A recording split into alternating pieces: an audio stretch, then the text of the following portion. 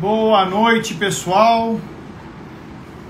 Estamos aqui hoje recebendo o Marquinhos, que já entrou aí, ó. Olha que menino pontual. Fala, Alvin! Tudo bom? Quanto tempo, hein? Como é que você tá? Tá no Brasil? Porra, tô...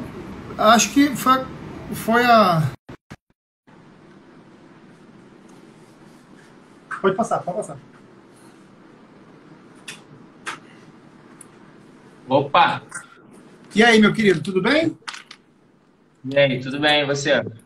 Tudo ótimo. Cara, eu acho que é a conversa mais pontual que a gente já fez até hoje. Pô, feliz aí. Obrigado pelo convite, viu? Guys, so let me just put my headphones on. This is Marcus Vieira. Hi, everyone.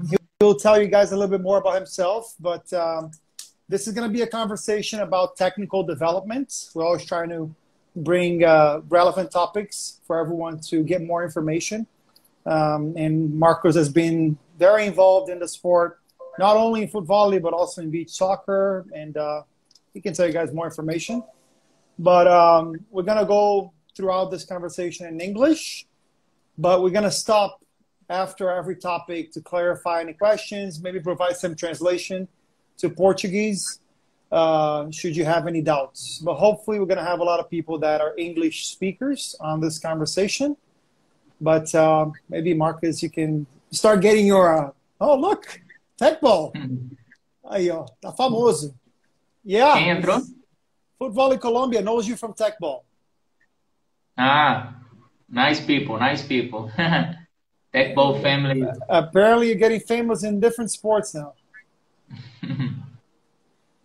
So just giving a little bit more time for more people to show up and not miss any part of it, because it's going to be a very interesting conversation.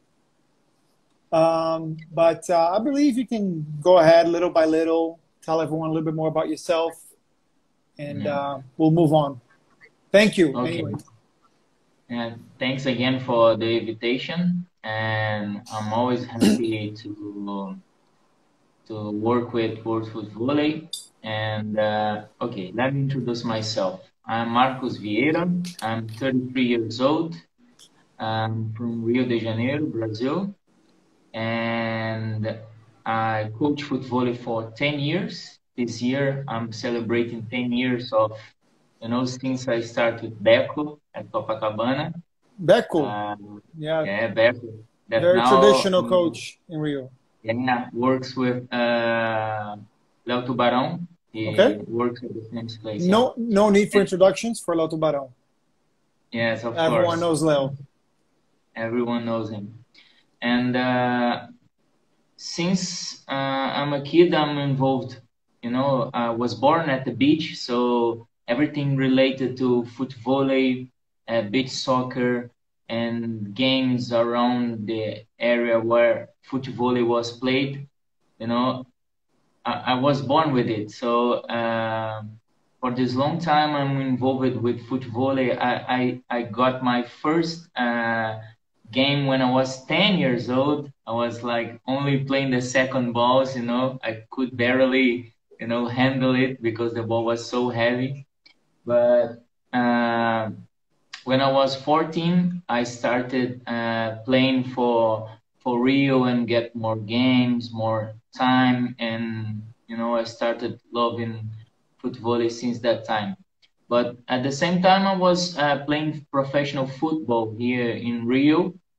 So I was struggling with these two games, like training at the morning and playing Footvolley the rest of the day. So I could keep these two passions of mine. But unfortunately, like when I was 22, I quit football. I had 2 surgeries on my knees, and I could like know more about the game, like when I learned with Beco.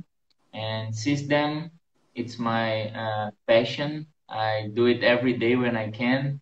I work with it every day, every morning, and I'm very happy to like how my life developed because of Footvolley. Because we're gonna, yes. Então, Marquinhos, para o pessoal que não está entendendo muito o que ele está falando aqui, ele também fala português, mas se você tiver que falar inglês e português, vai ficar muita coisa para você ficar falando. Ele está mencionando aqui que ele nasceu no futevôlei já, desde criança, joga com a família ou com amigos, Amigos, nas praias da Zona Sul, e cresceu no meio de grandes treinadores e jogadores. Ele começou a aprender um pouco mais a fundo a técnica do futevôlei, como ensinar também com o Beco, que é um cara muito reconhecido aqui no Rio. Para os que não conhecem o Beco trabalha em conjunto com o Léo Tubarão, e eu tenho certeza que o Léo Tubarão, praticamente todas as pessoas aqui já ouviram falar ou conhecem, e toda essa experiência dele manteve ele motivado para evoluir o conhecimento dele no esporte, e ele seguiu um caminho muito mais focado em compartilhar ensinamento comparado com competir em alto nível. Com certeza o Marquinhos competiu diversos torneios aí ao longo dos anos, mas o foco dele não tem sido 100% em participar de competições internacionais, enfim, o foco dele tem sido mais aprender técnicas de ensinamento do futevôlei, e é isso aqui que a gente vai estar tentando compartilhar com o pessoal, com foco prioritário em inglês, tá? Para o pessoal que nunca consegue entender essa informação que o pessoal compartilha no dia a dia. So Marcus, just going a little bit further into you, maybe share with everyone a little bit more about your academic knowledge. You have gone to university to study physical education, and you've learned a lot more on the technical aspects of Footvolley from just being around it for, as you mentioned, over 10 years, or maybe just 10 years. Tell everyone a little bit more about what you feel qualifies yourself to be able to be here today and share more information with everyone, maybe also some athletes that you've also coached in the past.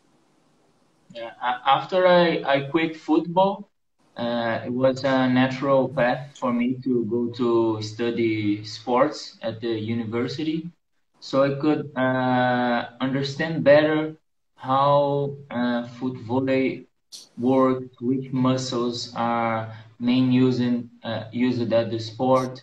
I could understand better how to develop steps for beginners and create my own way to teach. Of course, I was based on Beco instructions and other people around me. Like I learned a lot with Elinho and other legends from Footvolley, but I could create my own program. It's not the best one.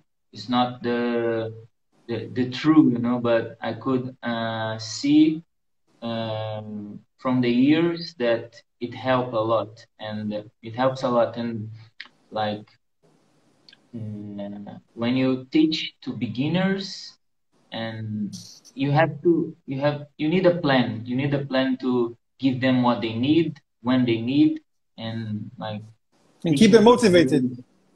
Yeah, keeping them motivated, and it's a challenge every day because football is not easy, as we all know. And there are a lot of people around the world that want some information about it, and let's try to help them. Yeah, we're doing our part here, just sharing some of the information. Moving on to the next topic. I don't think we had that many questions by now, so we can move on. Do we have anything? Quer que traduza aí, Marquinhos? Aí, traduz aí, Diego. O Diego tá pedindo. Footvolley Peru. A galera tá entrando aí agora. Filou, ça va bien. Didi, ó, o alemão aí, ó. Japa entrando. Didi. Grande Japa. Fala, Dani. Ó, o Dani. Dani é baiano, pô, né? Passando então do lado Marquinhos, e vamos passar um pouco para o lado treinamento de futevôlei. So moving on from Marcus' introduction, we're going to start with our first topic, which is understanding training methodology in footvolley, which is a big question mark for everyone because up to now there aren't that much of a standard for everyone to follow and define what's right and what's wrong. So, Marcus, how would you share with everyone a way to figure out proper standards to teach? Would it be from being around Footvolley? Would it be a combination of academics and being involved in the sport? Is it learning from another sport? How have you gone about that, understanding that there aren't that many resources for you to learn from? So a lot of it has to be from experience. Yes, I mean, it's hard to teach anything if you have different levels of people, like age and level of how they understand the game, how they play, their technique. But you first of all need to bring some happiness to what you do, and you must love what you do. And creating this place to teach is much easier. But what I like to do is to separate levels.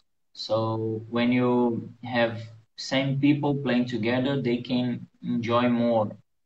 And like technique is about repetition. So if you don't give them a proper way to practice and a safe place where they can repeat and repeat over again, they would never learn as fast as you want. So let's consider somebody that's out in Africa or Asia, and they have a group of people that want to learn Footvolley, but they have no information. They have maybe a ball, maybe a net. What should they do? That's the big question mark. What's the right, proper steps to take? What would you recommend them? I would recommend them to play anywhere they can, over a fence, over a goal, over a bench. They should try to begin anyway. Doesn't matter if they have sand or beach. Footvolley is a huge sport around the world, but we know that nowadays we don't have that that amount of courts of possibility for other people to play. But I would tell them to play altinha, to play against a wall, and to try to learn some technique. And unfortunately, we don't have a book of Footvolley or official video. We have plans for the future, but it's hard to look for information. And when I was in college, for example, I was writing my papers to finish the graduation, and I couldn't find anything at the internet. So it's hard to develop a serious work with Footvolley where you understand everything from the bottom to the top, and with this you can teach people. It's hard. So here we have in Brazil former players, people that don't play anymore, and people that coach and play at the same time.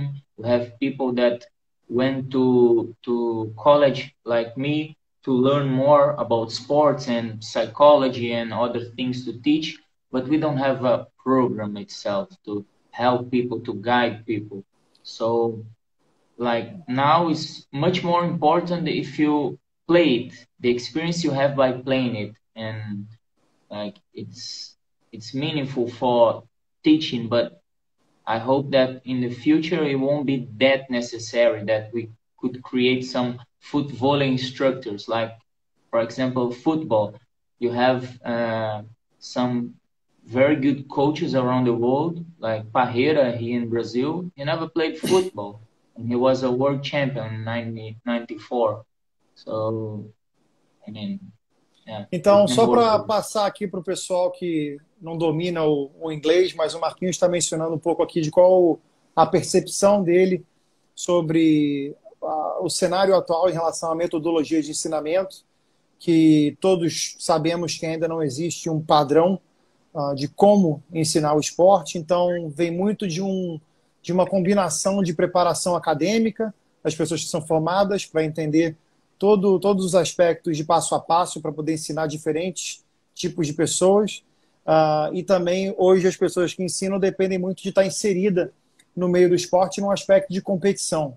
né? Você precisa ter praticado alguns anos ou, de alguma forma, estar muito próximo da prática por um bom tempo para poder integrar o teu conhecimento técnico, acadêmico, com o teu conhecimento, tua experiência do esporte em si.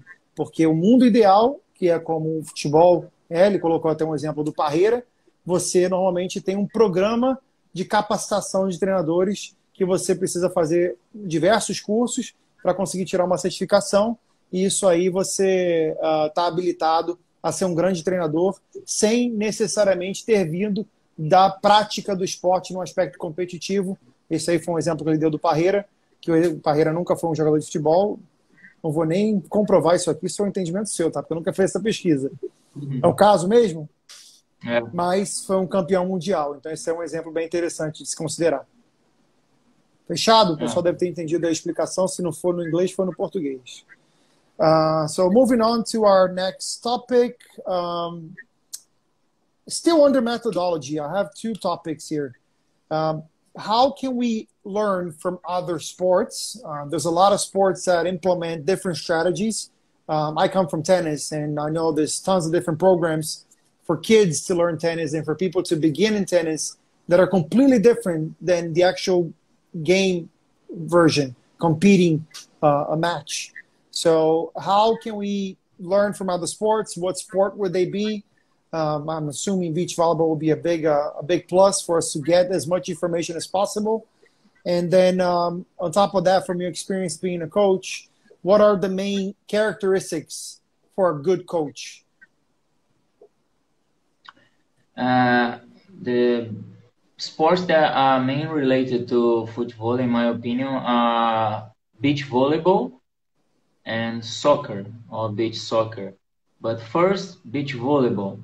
People found it funny because they think usually that it's soccer because of the ball and that you kick the ball. But the understanding of the dynamic of the game, how it works, to pass it forward, wait for the setting, and how to defend the space are much more related to beach volleyball, in my opinion, than soccer, football. I always prefer to teach like beginners when they came from volleyball instead of soccer. Of course, each of them has their own, they're going to have more facility playing with the foot or whatever, but the understanding of the game, how to defend, standing on the proper position, and positioning on the court. Yeah, positioning on the court, it means a lot. But about strategies to beginners, it's very different from every other sport because football is played on the sand, so it's difficult surface itself. So for the beginners, it's not that easy. Not much people are used to play on the sand. And the net is too high for beginners, like kids, for example. So we have to adapt, use a lighter ball for them, maybe a volleyball, which is lighter, bringing Also, the net also down. Playing on a different surface is a big aspect, especially because in many countries, the beach culture people have in Brazil, especially in Rio, they are not common to other nations, correct? Yes, right, true. And we can play on the park, on the grass, on hard surface. I played a lot in a tennis court, having fun with friends. Yeah. Only using the service area to enjoy, and it was fun. Football tennis is a great way for somebody to start getting their first steps into Footvolley, no doubt. Yeah, no doubt. By the way, Paraguay, the way they start is actually, it's never on sand because, as we know, they play on a hard floor. But they start with kids playing no net. It's just a rope between two trees, and they let the ball bounce. So it's more like football tennis than even volleyball because the ball bounces. And you see the results. They're the only country right now that really, not the only country, one of the few countries that right now plays face-to-face against Brazil. And, making it simple for the first steps is a Mhm. big evolution for the sport, no doubt. Yeah. The other part, go ahead.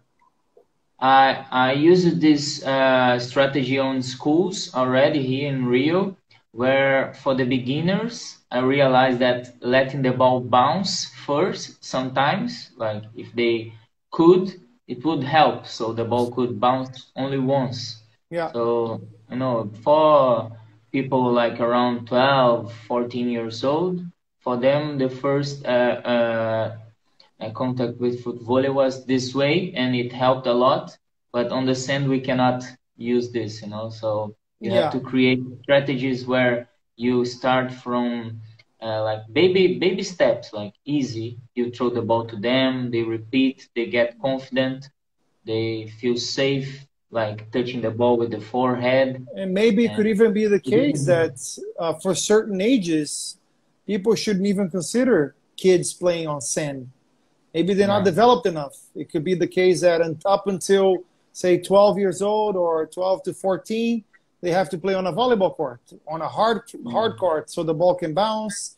They have more ease, moving around, which we understand. The sand is a big challenge in yeah. football, no doubt. Some people come to me at the beach sometimes and ask, like, "Look, this is my children, this is my kid.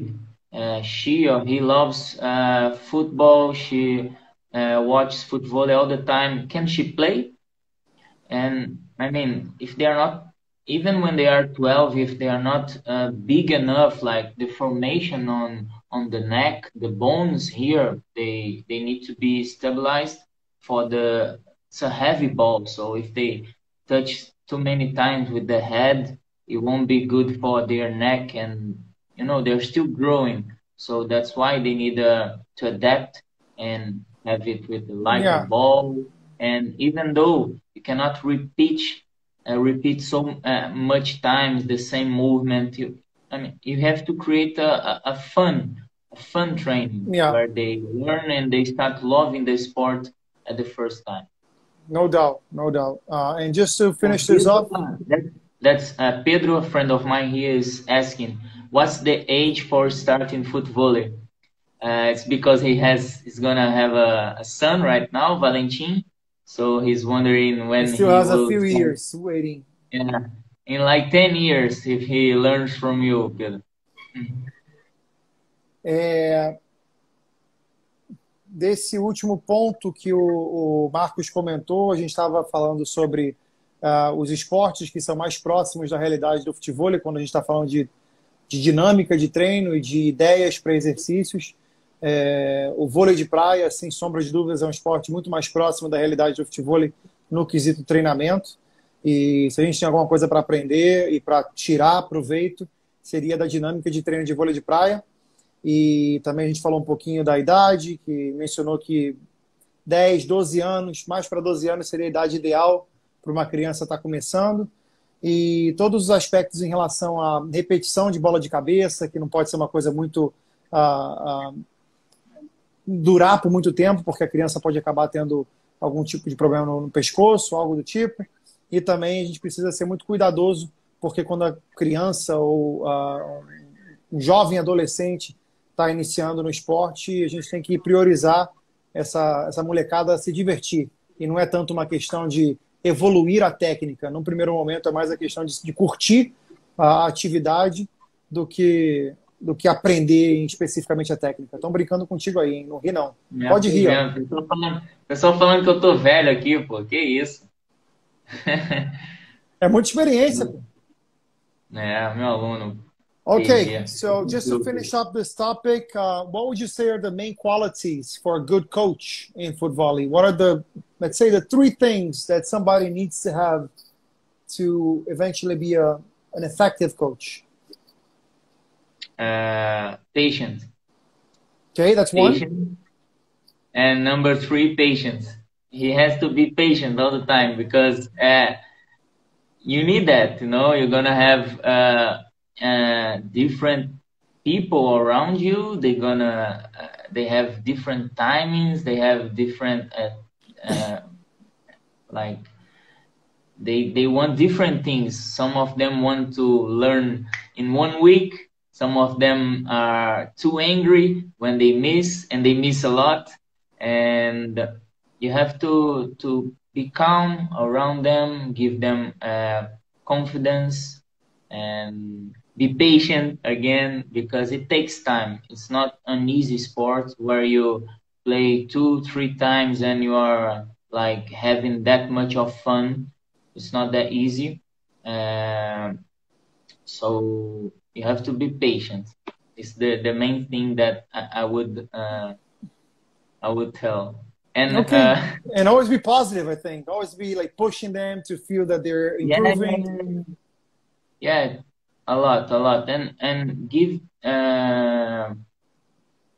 the players, the people that are learning from you, the opportunity to have fun and enjoy the game, because what you learn first is to have fun with the game, not the other things like winning and other stuff. So the main thing The is most fun. simple, the more simple, the Yeah, the better. most simple. Yeah, more simple, better.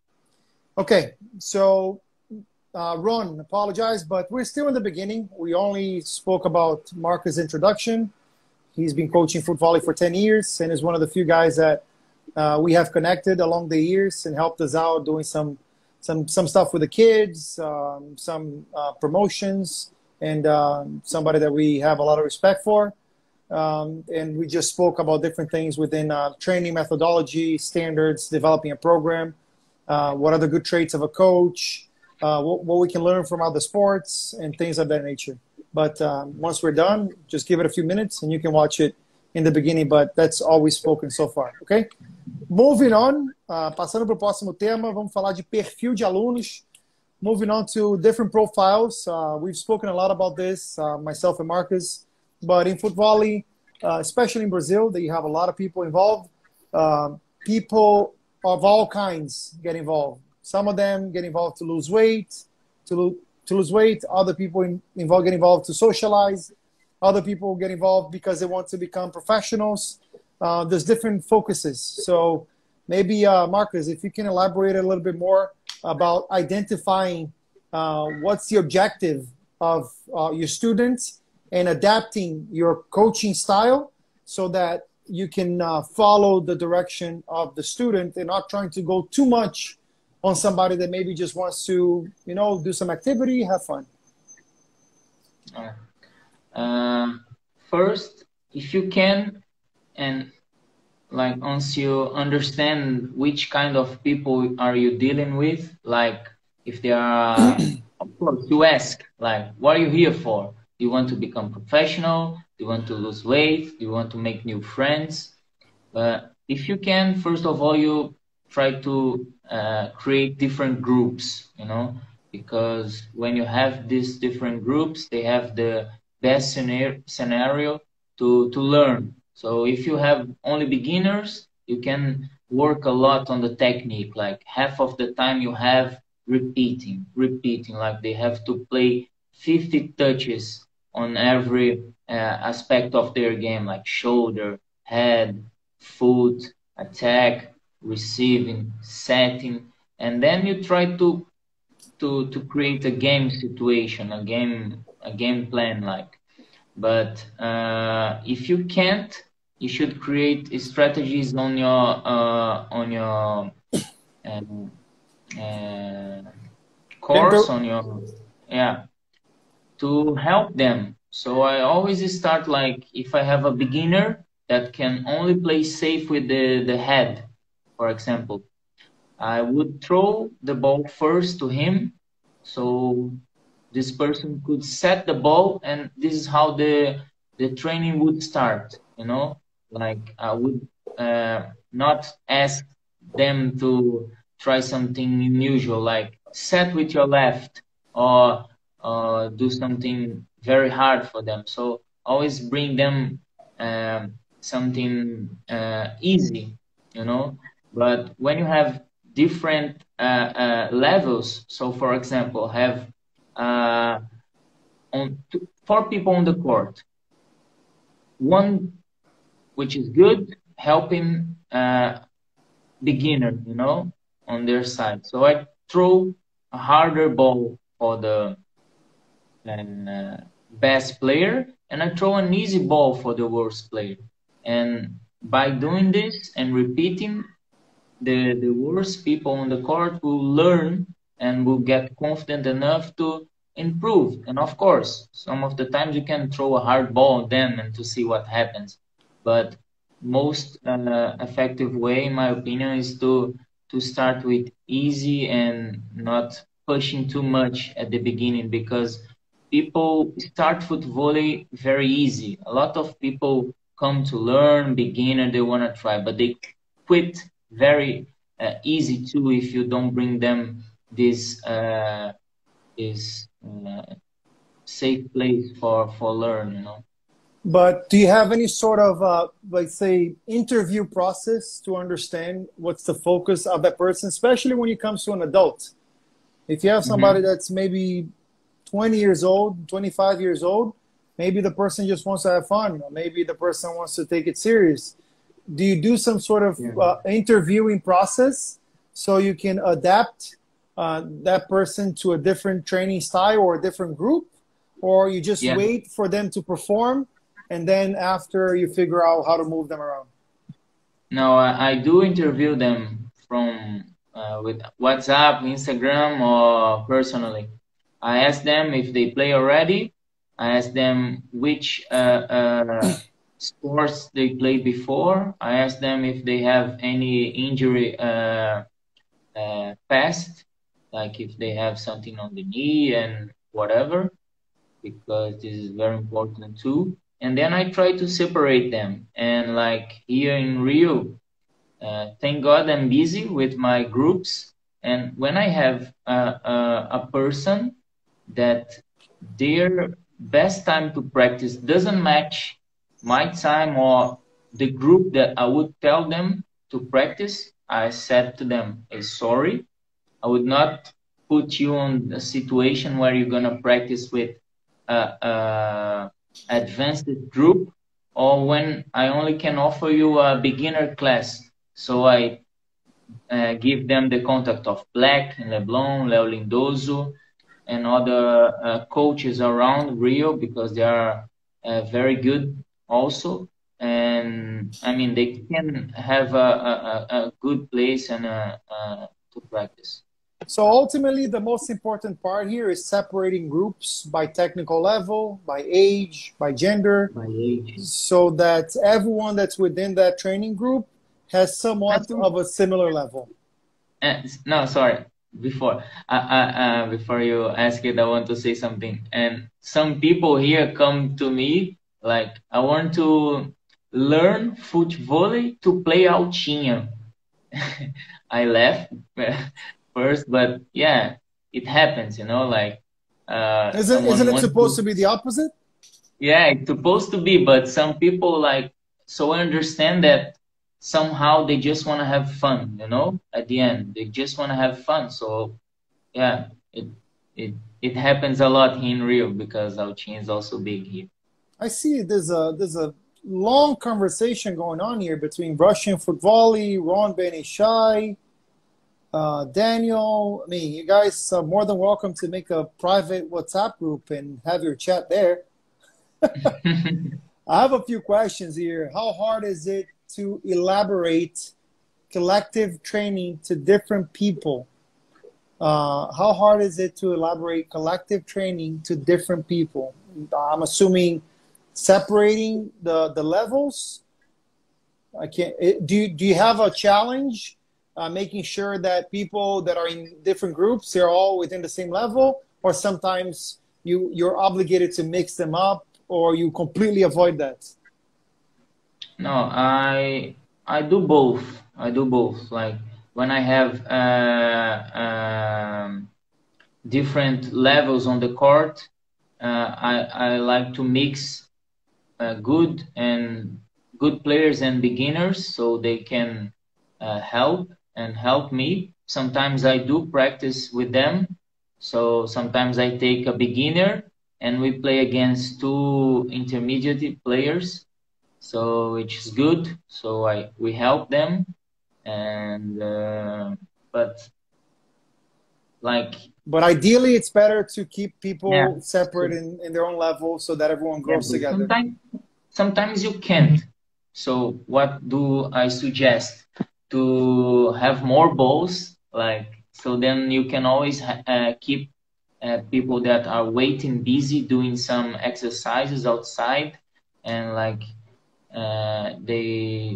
they will feel it somehow during the training, and they will understand, but it takes time. It takes time. It's not easy. There's an interesting question there from Greece. What's the biggest number of players that you put in a beginner group? Is it different from intermediate? Do you always do a certain number of players, that regardless of what's the level?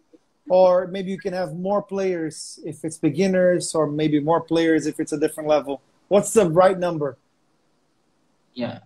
When I work by myself, I always like to have like intermediate, nah?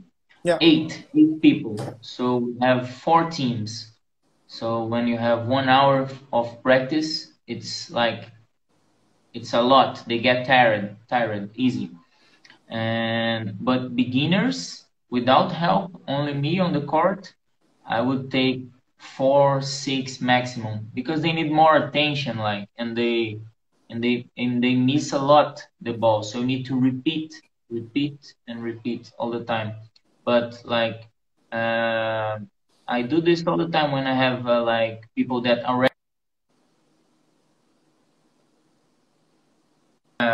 serve against each other, and I only stay by the side talking tactics and what they should do, how they should react, how they should wait for the ball. They are going too deep to receive the ball. They are waiting too much.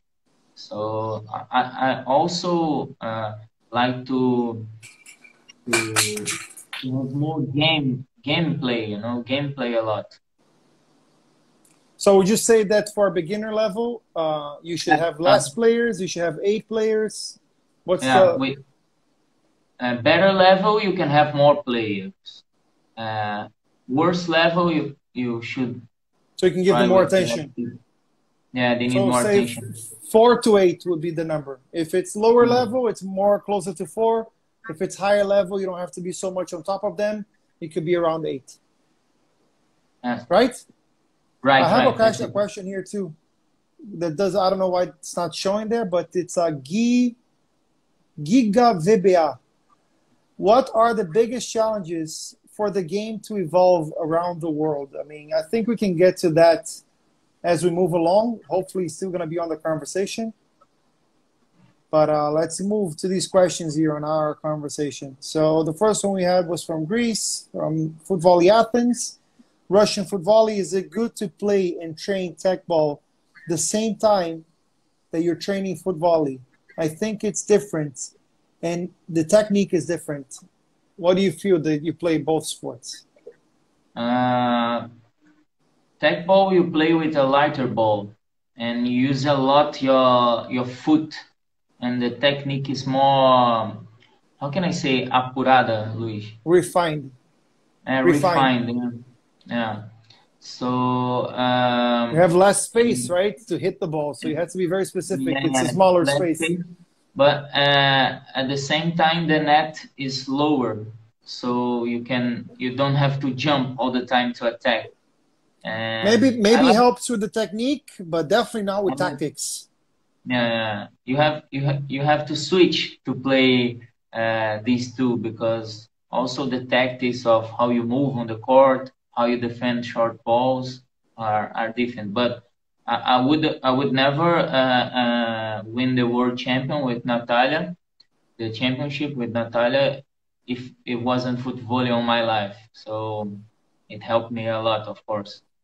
There's a question here from Ron regarding high-level competition, high-level players. What's the best way for them to learn the best tactics? I think it's a lot to do with the team they're playing against. Yeah, no.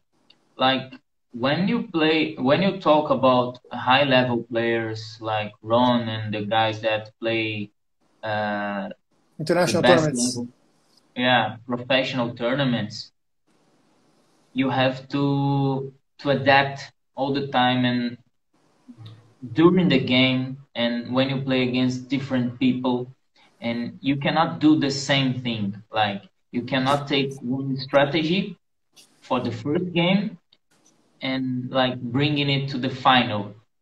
Only if you are the best team in the world, when you have such a power game, that you impose your game on other teams.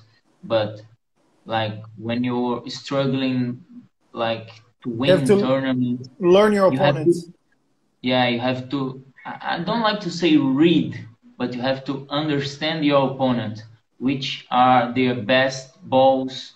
When they try the best balls would be like a match point against or important point during the game, like when it's like tied in 10-10.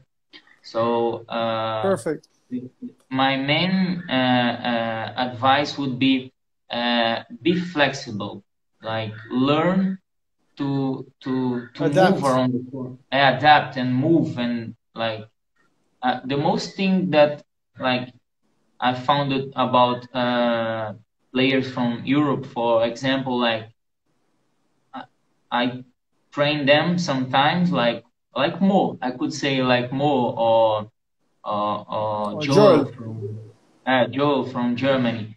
They are very very strong. They attack hard, but defending is the main issue for them. So they like they don't. They are somehow. Positioning on I the court, you saying? positioning.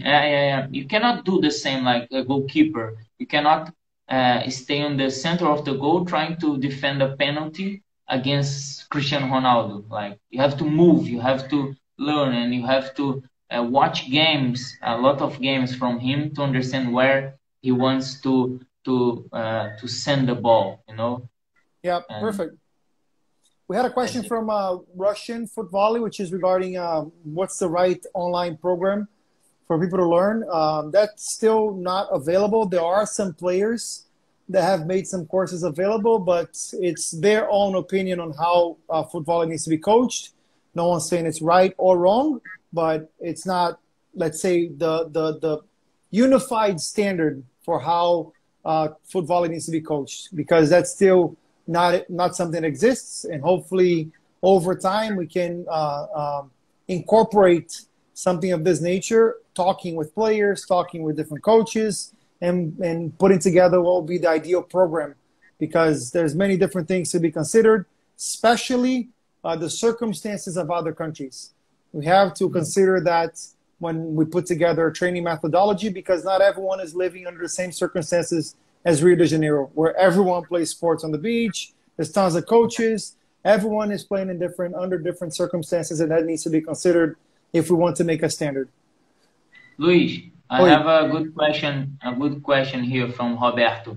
A player that already have a favorite side to play, do you suggest him to play sometimes on his bad side of the court, or do you think this is not good for him? I would advise to play as much as you can on your best side, on your worst side, because imagine this situation. Here in Rio, for example, it happens a lot. When you have four players from the left, what you do? It happens a lot. Have a bad game, and like it's fun because when you have four good players on the left, no one's want to play on the right because they don't want to look bad, you know, on the picture. So Yeah. we have to call people. Hey, do you want to play? Wait, first, which side do you play? Right or left? Oh, right, you can come. Yeah, it's an So interesting topic. yeah, it's funny though, but I would advise now seriously to play as much as you can. Bad people around you, not bad people, but beginners, old people, your girlfriend. Try to On the play opposite side. on the opposite side, of course, because like imagine that you attack a very good ball on your parallel, okay? If you play on the opposite side, you're gonna have a good short diagonal as well. You just have to adapt, and by doing so, you're gonna understand the struggling of the two sides of the court and how to move, and like you're gonna feel it better. from your experience and from your academic background, understanding how our body works, why do you think there's so much impact when you play on the side that you're not used to? Why is it that you feel that everything looks different when you play on the opposite side? Because I've played before, and when you play on a side that you're not used to, that's what happens. Attacking is different, defending is different, setting is different. It's like, it looks like you're blind, right? Yeah. Why is that? Is that because of your sight, because of your understanding of your surroundings? Why do you feel that we feel like that? It's a good question. Like, every part of like us, with every side, we can have a dominant part. Like Romário, for example, is right-footed and left hand to right, but we see better with one eye than the other. We hear better with, like, depends on, and on the side that you play also, because especially people that don't have like both shoulders, don't play with a neutral technique, Chess. which is the chest, they struggle a lot to play on the opposite side. But like also, when you are used to defend the long ball in the middle with the right, you're gonna defend with the chilena or with the left. So, but when you disturb this, like when you don't feel comfortable enough, and after a few games or after a few years, you realize that you can still play, because like you became from level A to level B, like just changing the side. And when you can play somehow good on both, you're gonna improve also on your best side. Okay, so fair enough. Moving on from this very entertaining topic, moving on to another one, which is, I mean, there's a question here about Paraguayan style. I think we have to maybe stay focused on training. Maybe we can answer that in the end. Wait. We are moving forward. Yes, we're moving to another topic. Why? Did you have Okay. something? No, I saw a question about the Paraguayan style of play. Yeah, it's just that if we start talking about other topics, then we're not going to talk about Yeah, training. okay, sorry. We talk about this after. We'll try to talk about this in the end, okay? Plano de treino.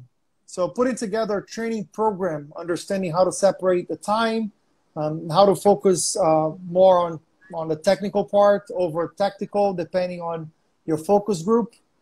So how do you work around this? How do you separate the time depending on your groups? You mentioned you have different groups, beginner, intermediate, advanced. How does somebody that's trying to improve in coaching, how can they separate their time? Because let's put it as an example, a 1 hour training. That's what normally is for any place in the world, especially for beginners. How do you work around that depending on the level? Here, I change it a little bit. I start every day 6 a.m. and I finish the first class 7:15. So I have 1 hour and 15. And I tell people that these 15 minutes, I do what I want, okay? And the other 1 hour, we can discuss what we do. But like, I always start warming up. They move, like when it's too early, they have to, wake up. Wake up first, and like I let them warm up jogging, like they have 5 minutes to do whatever they want. And jog around the court? Yeah, around the court, like free. They are free to move, swinging arms and do whatever they like to do. And when they come back to me, like we start waking up their body, like especially the foot, So what about stretching? You do stretching after? Is there stretching before? I don't do stretchings much.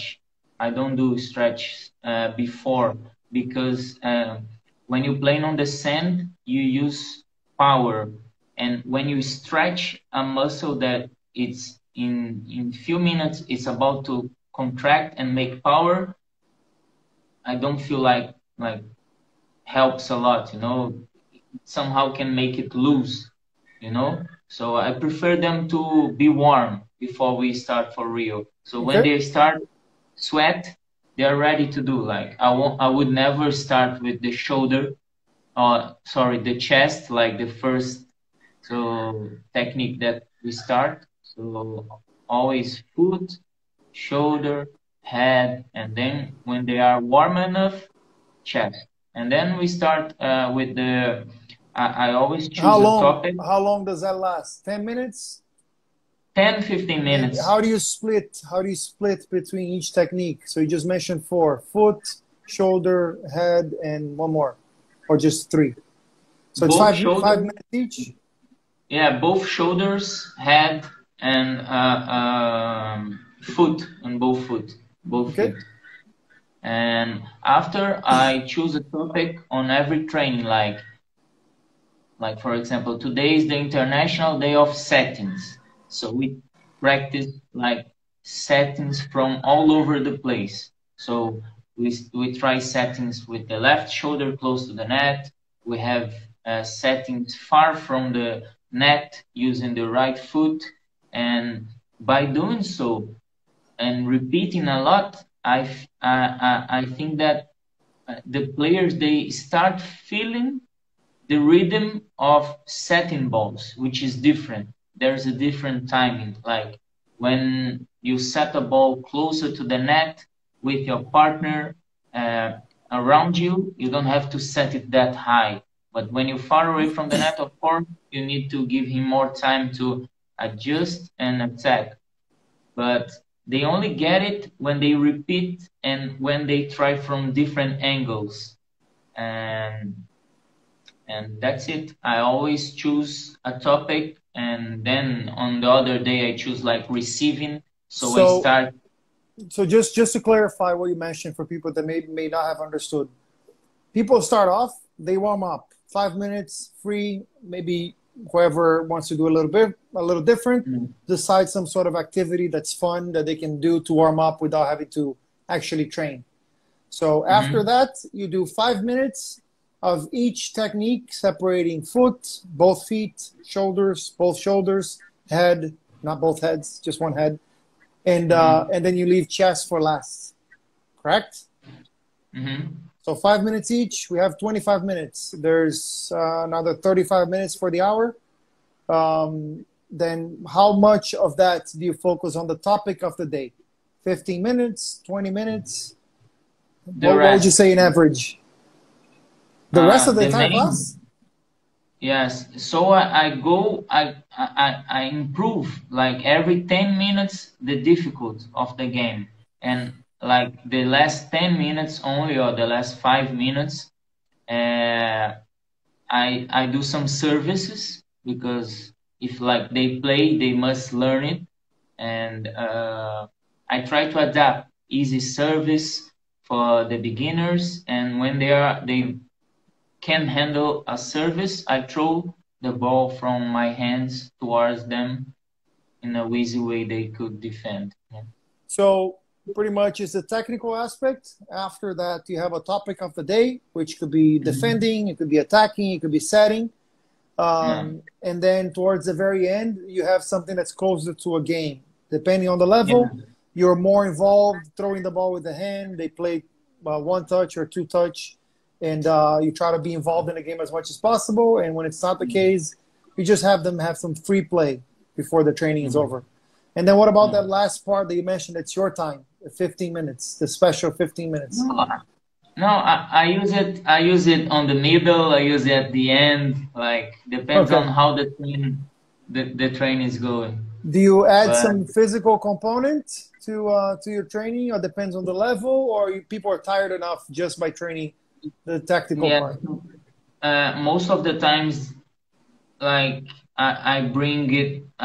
I bring it a good dynamic for the training, so they can get tired only by doing this. But sometimes, of course, when I have good players and when they are fit, I bring some jumping side the court, or some other exercise like squatting or So just simplifying the entire topic, would you say that for beginners, the focus is a lot more on only technique, making it as fun as possible? Forget Yeah. tactics, forget playing points. It's more about having No. fun with the game.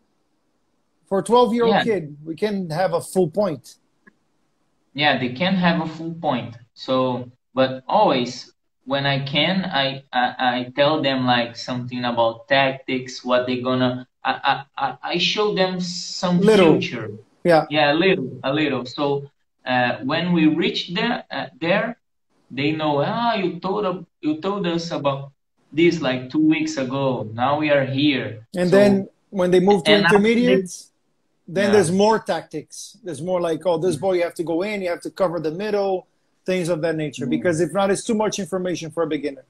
Correct? Yeah, no. You cannot give them all like Yeah. in the first class because they would not swallow. Like, Obviously, it depends on commitment, but how long do you feel traditionally people last to move from one level to the other? Maybe 3 months in average. Obviously, that changes.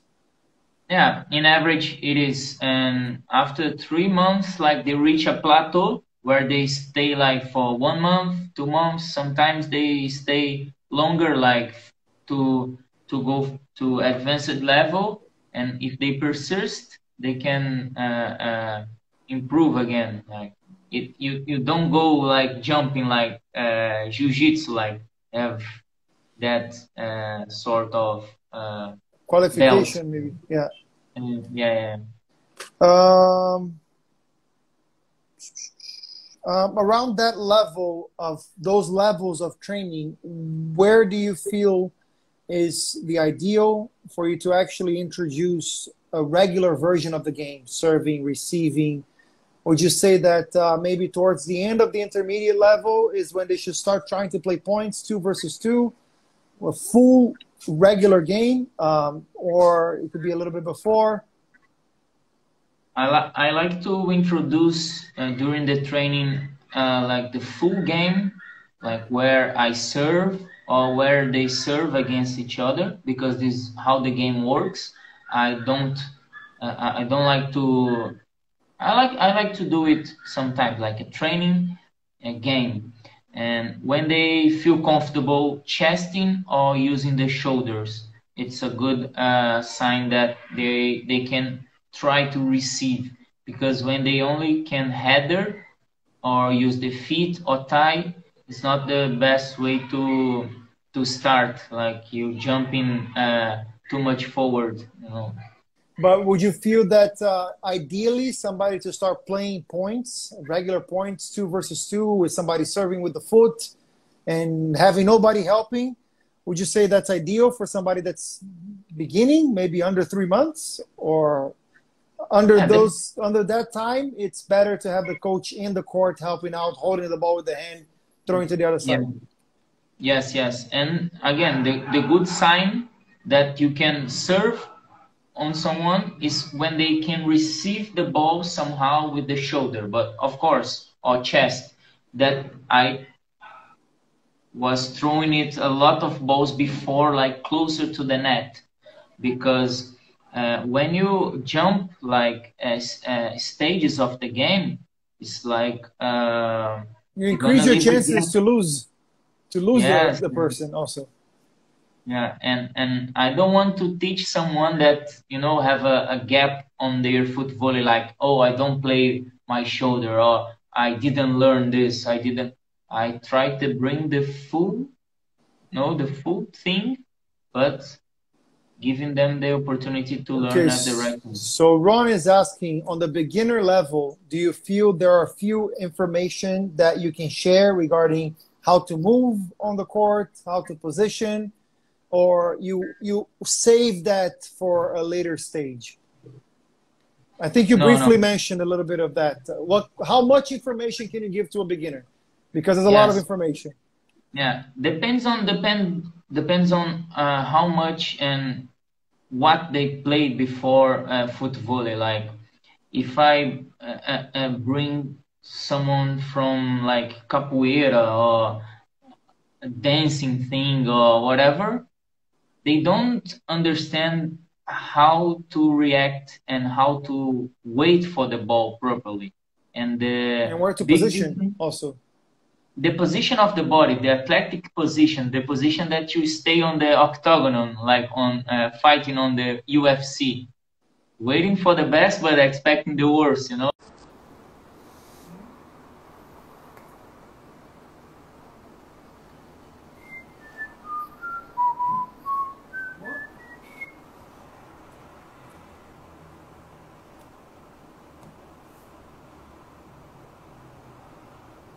Lee, how are you, my friend?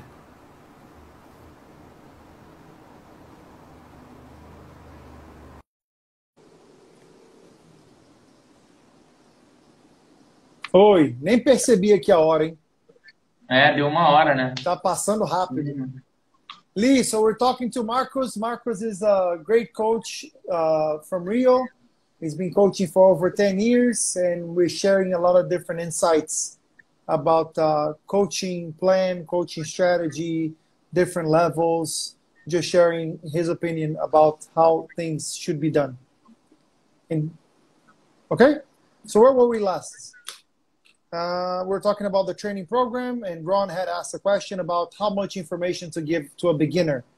And I think it's primarily like what you said. It depends on how much you see the beginner improving and how much he knows about the sport. Yes, I understand. He's a beginner, but maybe he came from beach volleyball.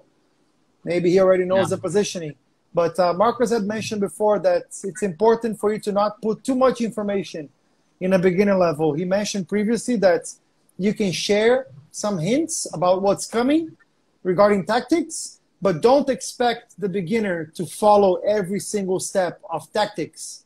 It's more about focusing on the technical aspects, getting comfortable with the foot, getting comfortable with the shoulder, understanding what to do with the head, not so much of where to be on the court, how to move, how to attack, where to position for defending.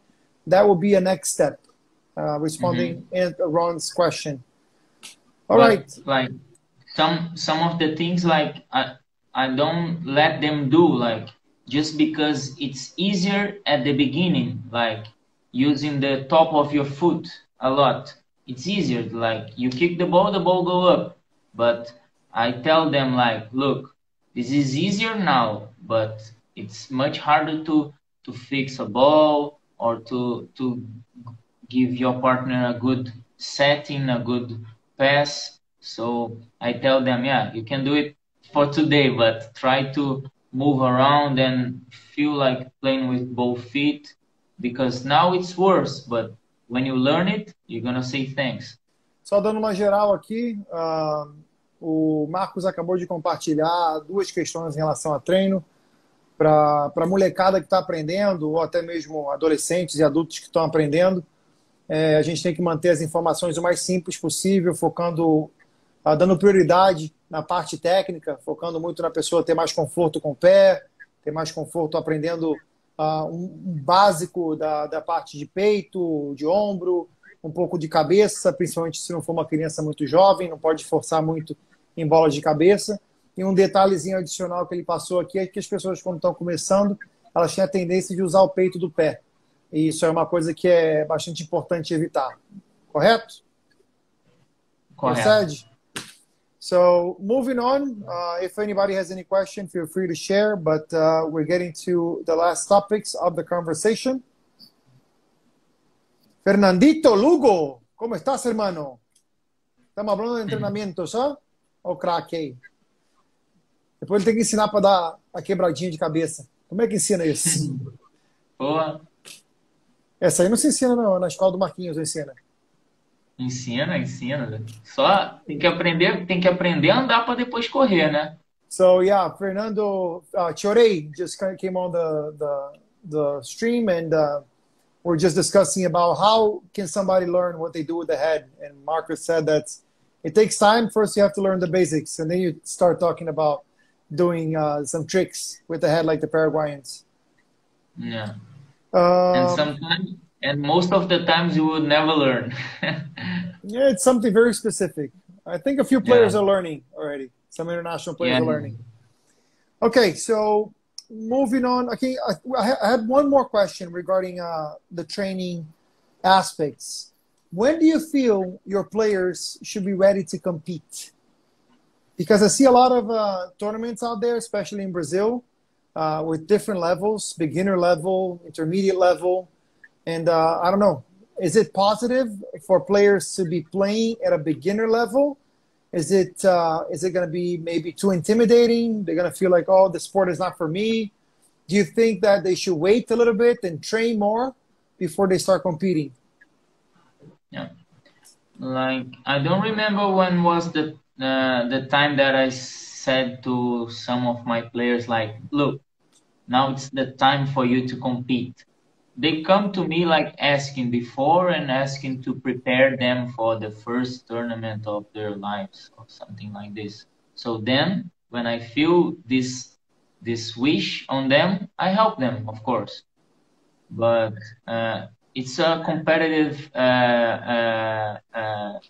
side of the game that most of the people that are beginning don't realize it, and it's difficult. It's difficult to have your first tournament. I think that you won't win on the first tournament. I don't know who won on the first tournament, but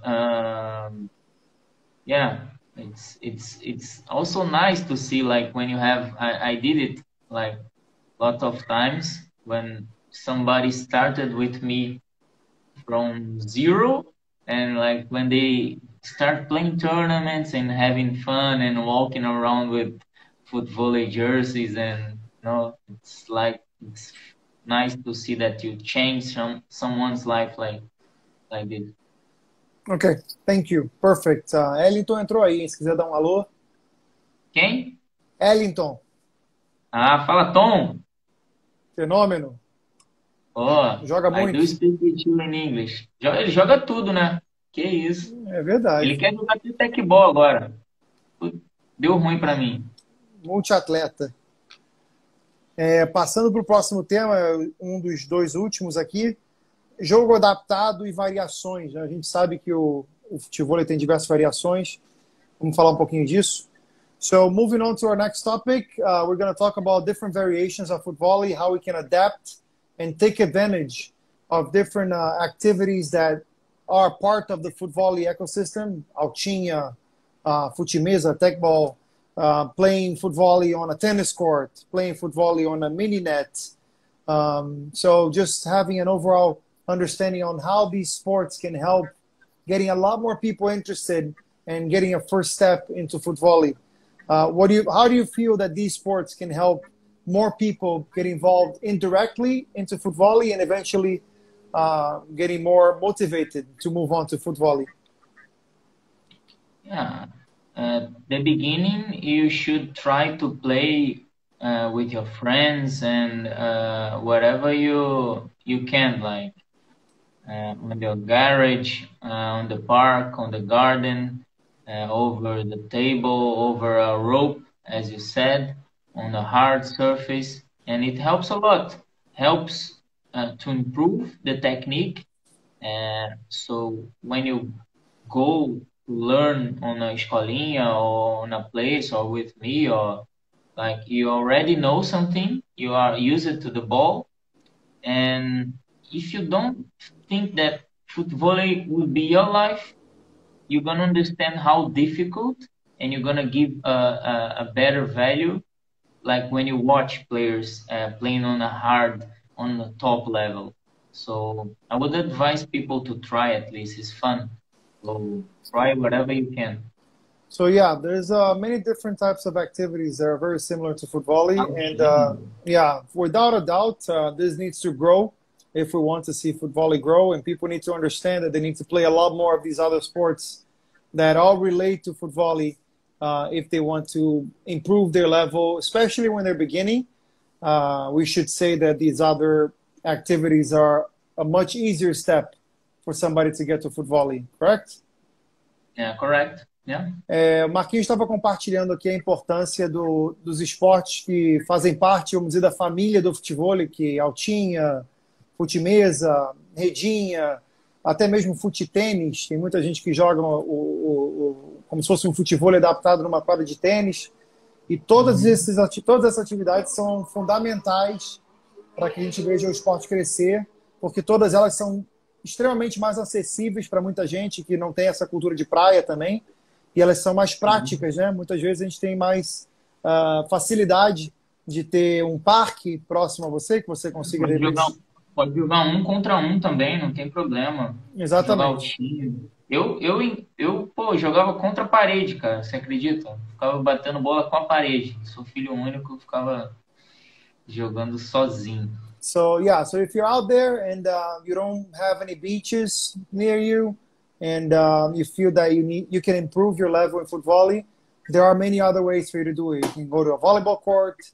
People in Russia do that very well. They play tons of times in a volleyball court, especially because it's cold out there. So a lot of times they depend to play on some indoor facility, and not every nation has indoor beach volleyball courts.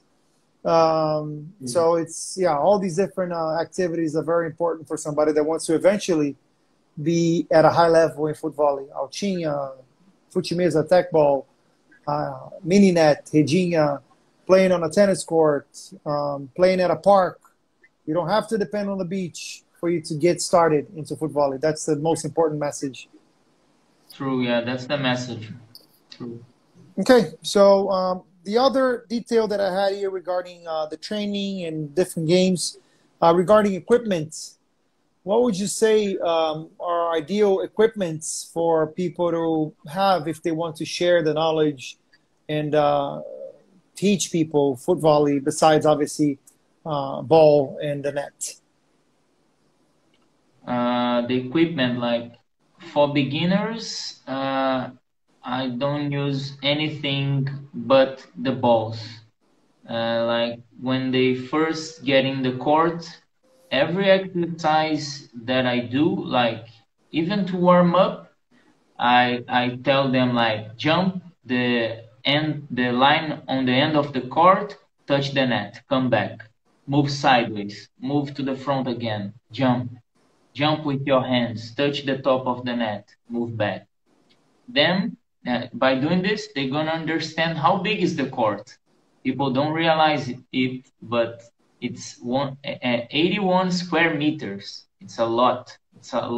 It's too much space to cover. So when I do this, they feel running on the court. I don't use cones because when I start with the techniques, because the only thing that matters is the ball. So they must be looking to the ball like a dog. I like to say it sometimes. Looking to the ball, go for the ball, and never take your eye from it. And like if you use too much cones on the court, it looks pretty, but people are afraid to step on the cone. Distraction. Look down. Yeah. Like I like a cleaner place where they only go for the ball. And if they go where I'm throwing, they are going to the right place already. Don't need the cones, So the cones are additional information for them to assimilate. Additional information, unnecessary information at the beginning. But I only use cones with advanced players, and most of the times I use to split the court. Like I use a cone on the side and tell them, look, you start defending from this deep on the court. You waiting too much on the end. Go forward. Now start defending. So I create a place where they feel uncomfortable sometimes. But inside the court, it's hard. Only on the warm-up. Any additional equipment, maybe for an advanced level, something that they can carry for weight, or some bands? I like some obstacles where they have to jump. I like some sticks where they have to aim to attack, but not much things like easy. Simple. Keeping it simple is the best way to, like, people create too much movements that they don't use it on Footvolley. So if they go back and forth quickly, move to the side and jump a lot, it's enough. So if you concentrate on improving these main attributes, you're gonna improve your player and improve their level of the game. So, o que o Marquinhos passou aqui para o pessoal que não está entendendo muito é a necessidade de equipamentos adicionais para você ensinar, mais uma vez, a opinião do Marcos. A gente não está falando aqui o que é o certo e o que é o errado, mas principalmente no nível iniciante, quanto mais informação você passar para a pessoa, mais você está dificultando o treino dela. Então, ele evita muito o uso de cones, por exemplo. Foca na bola, as pessoas têm que estar única e exclusivamente pensando que o foco é a bola e não estar desviando de algum cone. Sim, existem movimentos, podem ter movimentos para serem seguidos e feitos, mas tem que ser uma coisa um pouco mais básica. E aí, quando você vai evoluindo para outro nível, sim, você começa a colocar alvos do outro lado da quadra, você começa a colocar, de repente, cones na linha da quadra, não dentro da quadra, para a pessoa poder ter uma noção de distância, de voltar daquela linha imaginária para poder passar para frente de novo. Só que quanto menos você usar de equipamento, principalmente na fase de iniciante, melhor. Procede? Correto? Corretíssimo. Finalizando, cenário atual.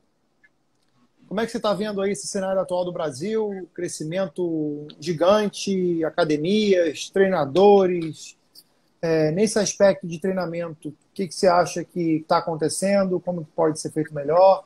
So, current scenario in Brazil, Marcus is about to tell us what he feels about the growth that we've seen in the sport in Brazil right now. Now, especially here in Rio that I follow more, there are plenty of places that you can learn Footvolley, where you can practice in a higher level as well. It improved a lot, like since 5 years. So in Leblon, you have 4 places. In Ipanema, you have 5 places. Copacabana, Flamengo, Barra. And I think that around Brazil as well, like Goiânia, people at Bahia, Recife. So you have much more places to practice and you have much more information. But actually what I think that what's missing need is something that we can put together all this good information, all this valuable information, and by doing this we could help the sport growing in a way more people like in Amazonas, in other parts of Brazil, and we can say in the world, could have access and try to teach their community, you know, so they could learn. Like, of course, Brazil sometimes is the number 1 in footvolley. Sometimes we lose also. But, I mean, nobody played and nobody tried the game more than us. Like, so if we could bring us also with the help of people from Europe that, I mean, they played a lot. Of course, they research a lot about the game. We could organize information where people could share and they would like learn and bring the information forward. Então, um pouquinho da opinião do Marquinhos. Nos últimos anos, o esporte, todo mundo sabe, cresceu muito. Novas academias, novos clubes, novos treinadores, mas a informação ainda está muito separada, né? Cada um tem sua opinião, e na opinião do Marquinhos, e a gente está 100% de acordo, no momento que haja um pouco mais de troca, né, e uma colaboração entre esses principais treinadores, pode sim ser criado uma referência para que a gente consiga ajudar o crescimento do esporte e compartilhar essa informação para que pessoas que não têm acesso a esse programa, a esse padrão, consigam replicar e não tenham que tentar deduzir de onde que ele tem que tirar a informação. Porque muito que acontece, que a gente conhece o pessoal de fora, eles vêm para o Brasil e não sabe direito onde treinar, não sabe o que levar de volta, porque justamente eles não conhecem o que é o padrão a ser seguido, certo? Certíssimo. E para a gente finalizar aqui, no exterior, você que já teve em alguns países, já treinou atletas de outros países, o que você acha que está acontecendo? Quais são as maiores dificuldades que o pessoal está passando?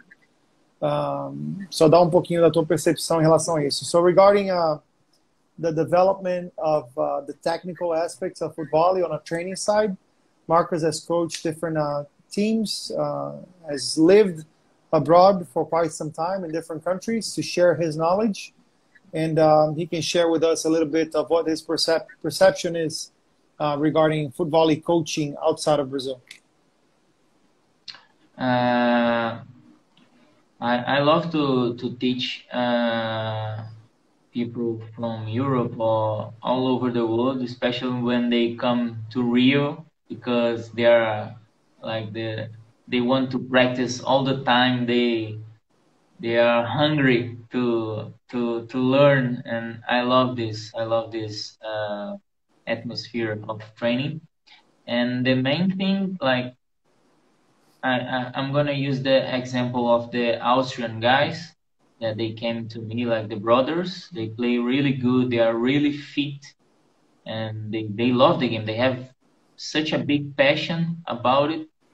And I asked them, what do you think you have to improve on your game? They said, like, everything. No.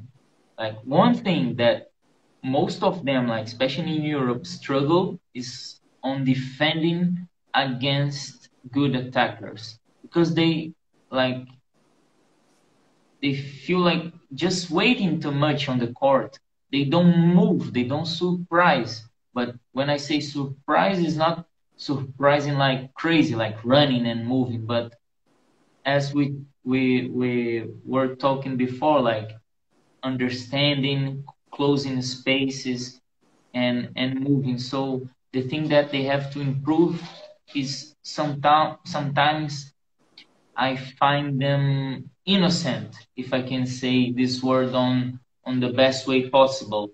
Innocent defending. So they have to have more something on their head that they need to go and close gaps and leave other places, like leave the long diagonal, leave, go forward, and not being crazy moving and running, as I said. But on the coaching side, do you see any growth? Have you seen new coaches in other countries, actual foreign coaches? How much of that has grown from what you follow? Yeah, it grown a lot, especially in Germany, for example. The guys from Germany, like in the first years when they came to me, they were they wanted to learn how to play, how to improve. And now, like last year, they wanted to learn how to teach, what to do with some situations, like, hey, give me some plans, like let's have a breakfast right here, what we should do. I have only 8 balls, or I have only 1 court, 8 people. So you can see that it changed a lot from learning how to play, and like after they start loving and having such a passion for Footvolley, they want to bring it forward and help and teach other people. So I'm also pretty much this generation that we know right now has a big job in their hands, because not only they have to perform as players, but it is up to them to get as much information as possible so they can share what they learned to other people from wherever they're from, right? And they can bring it to the next level. They are responsible to bring the sport to the next level, like teaching more people, get more people involved, and show this amazing sport to the rest of the world. It's a challenging topic, because a lot of times these athletes, they want to perform, they want to compete. And on the other hand, maybe they have a job. Maybe their profile is not a coaching profile, but a lot of times it's important for at least 1 or 2 of them to consider the possibility of taking maybe a day or 2 of the week to share what they've learned to other people from their country. like there was Sid, a guy from Norway here, and he told me like, "Hey, we only have three good people," and I said, "Come on, you have to teach the other four," like, because then you're gonna have a better training. You cannot only play with three people, so you have to learn. So after he practiced, I was inviting him to help me. On my classes to learn how to teach people on his country. Só para finalizar aqui, então, o último ponto que a gente mencionou é que os atletas que antigamente vinham para o Marquinhos e para outros treinadores no Rio para aprender a evoluir o nível de jogo, agora estão voltando para aprender a ensinar, o que é uma experiência bem interessante para vocês, né? Porque é uma questão extremamente importante, fundamental para o esporte conseguir evoluir num âmbito internacional, que o pessoal não foque só neles jogando. Eles possam vir aqui, adquirir informação, aprender, melhorar o jogo deles e voltar para casa e compartilhar esse conhecimento para que outras pessoas não só aprendam a jogar, mas também aprendam a ensinar, né? Porque esse tem que ser o efeito viral. Se todo mundo focar só em jogar, a gente não consegue crescer o esporte, né? Tem que compartilhar o conhecimento. Certo? Quem ensina, aprende duas vezes também, tem isso, né? Tem alguma perguntinha aqui? 3 jogadores que você já ensinou. Three players that you have already coached. 3 top players. Ele quer confete, pô. Um é ele, e os outros 2 eu não vou arrumar a briga não, mas como ele perguntou, eu vou falar que ele tá entre os 3. Top? Nível A? Joga muito. Nível A não, nível B forte. Joga nas duas. All right. Meu irmão. So, if anybody has any final questions, concerns, doubts, this is your time to share it. If not, Marcos, thank you very much. It was a pleasure to have you here. Hopefully this will provide people enough information to help them with whatever they want to achieve in their nation. Maybe not for the ones that participated now, but the ones that will see this over the next 24 hours. And hopefully we actually use this as a stepping stone for us to do more on a development standpoint, because that's definitely very important for the sport to grow. Yeah, true. Thanks, Luiz, for the opportunity with World Footvolley. Very happy to hear talking with about this subject that I love, that is my life, my profession. I live, my learnings are from Footvolley, so that's my life. And like, I'm also free to ask any question, like on my Instagram, if you want my number to clarify, I'm here to help and help the sport grow. And if you want to come to Rio, like I need help, where to stay, where to play, I will tell you like to go to learn with me, to learn with someone else, to learn with everybody, which will be good for your future, for your game, and perhaps to your life. Perfect. Obrigado, Marquinhos. Boa noite. Valeu, bom descanso aí. E espero que o pessoal tenha curtido. Obrigado, pessoal, por comparecer também. Boa noite. Valeu. Tchau. Tchau, tchau.